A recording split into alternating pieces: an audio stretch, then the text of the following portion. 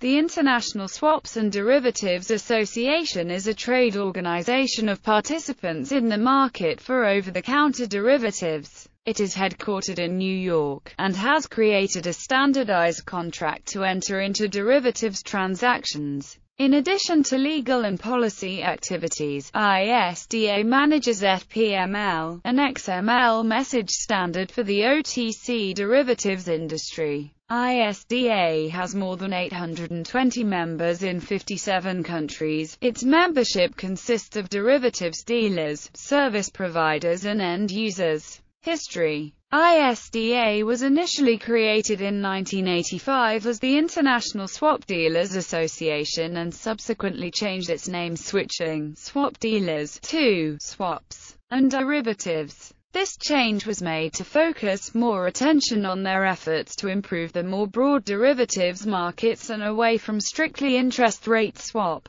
contracts. In 2009, a New York Times article mentioned that in 2005 the ISDA allowed rule changes to CDO payouts that would benefit those who bet against mortgage-backed securities, like Goldman Sachs, Deutsche Bank, and others. ISDA has offices in New York, London, Hong Kong, Tokyo, Washington, D.C., Brussels and Singapore. It has more than 800 member firms from 6 continents. The current chief executive officer is Robert G. Pickle, who joined ISDA in 1997. ISDA Master Agreement. There are 2 basic forms of Master Agreement: single jurisdiction currency and multiple jurisdiction currency. One of these documents is generally combined with a schedule to set out the basic trading terms between the parties. Each subsequent trade is then recorded in a confirmation which references the master agreement and schedule. The terms of the schedule are often negotiated, and many firms have preferred versions of the schedule. According to Financial Times reporter Stacey Marie Ishmael, the master agreement is fundamental to, and provides a template for,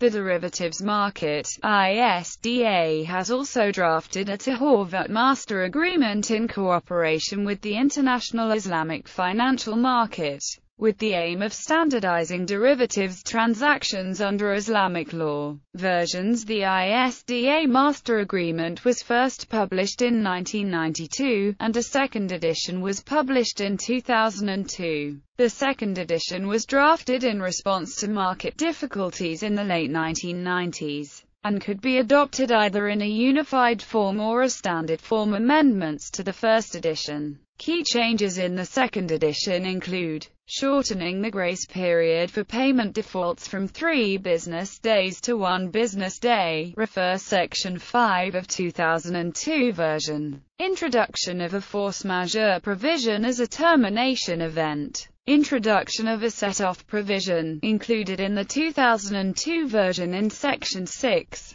Conformation of jurisdiction clause to the Brussels regime. Introduction of close-out amount. On April 8, 2009, ISDA introduced further compulsory modifications known as the Big Bang Protocol. The key changes introduced by this protocol include introduction of auction settlement, to eliminate the need for credit event protocols to settle CDS transactions, automatic incorporation of determinations committee resolutions into the terms of standard CDS contracts, look-back provisions, also known as backstop dates, which institute a common standard effective date for CDS transactions. The protocol also introduced more standardized terms in order to limit the scope of negotiation in individual CDS transactions, thus making individual contracts more fungible in trading. ISDA's report, commissioned by the UK Financial Services Authority on behalf of the International Group of OTC Derivative Supervisors, asked ISDA in October 2009 to conduct a broad market review of bilateral collateralization practices for OTC derivatives to facilitate better understanding of current market practice.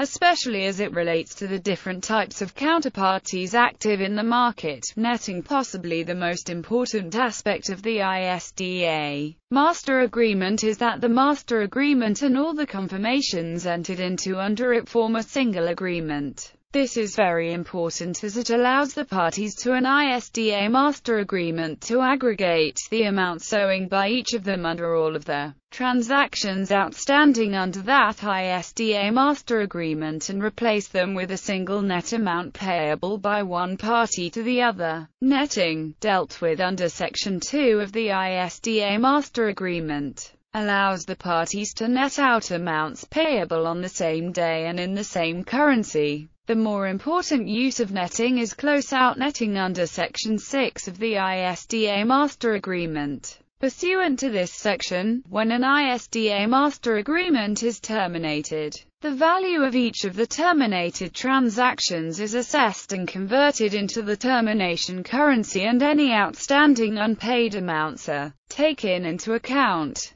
The settlement amounts and unpaid amounts are added up and a single figure in the termination currency is determined payable by one party or the other. The enforceability of the close-out netting provisions is absolutely vital to financial institutions active in the derivatives markets, since the ability to net allows them to allocate capital only against the net figure they would have to pay on close-out of an ISDA Master Agreement rather than the gross amount. ISDA has obtained legal opinions from all important jurisdictions confirming the effectiveness of the close-out netting provisions in those jurisdictions. Members of ISDA are entitled to rely on these opinions. ISDA also produces a Model Netting Act, which can be adopted by jurisdictions where close-out netting does not work effectively at present. Credit Support Annex. ISDA also produces a Credit Support Annex which further permits parties to an ISDA Master Agreement to mitigate their credit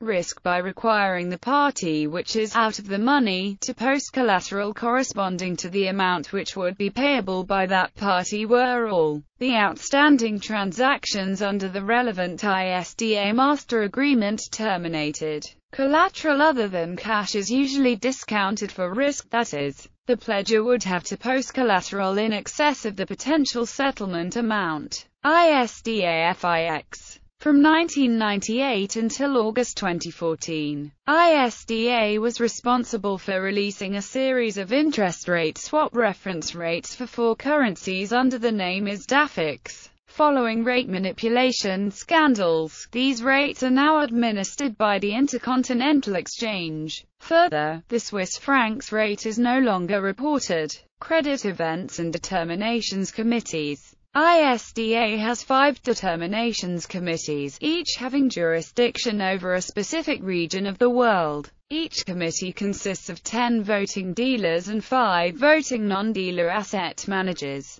The committees make official, binding determinations regarding the existence of credit events and succession events, which may trigger obligations under a credit default swap contract. Since July 2009, the primary means of resolving a credit event is auction settlement, where holders of applicable instruments auction their instruments to potential buyers at a set price. In March 2012, ISDA issued a statement declaring that Greece, through passing legislation that forces losses on all its private creditors, has triggered the payment on default insurance contracts, thus instigating a credit event. The ISDA said the use of collective action clauses to amend the terms of Greek law-governed bonds issued by the Hellenic Republic, such as the right of all holders of the affected bonds to receive payments, has been reduced. Definitions. ISDA also creates industry standards for derivatives and provides legal definitions of terms used in contracts. An example is the 1999 ISDA Credit Derivatives definitions, which provide basic definitions for credit default swaps, total return swaps, credit-linked notes and other credit derivative transactions. A controversy resulted over the definition of a restructuring event, in connection with the August 2000 restructuring of $2.8 billion of debt by an insurance company. This prompted complaints from protection sellers in credit default swaps, who had to compensate for an event that was seen as normal in the credit business. There was also a fear of a conflict of interest, since protection buyers had nothing to lose by agreeing to restructuring.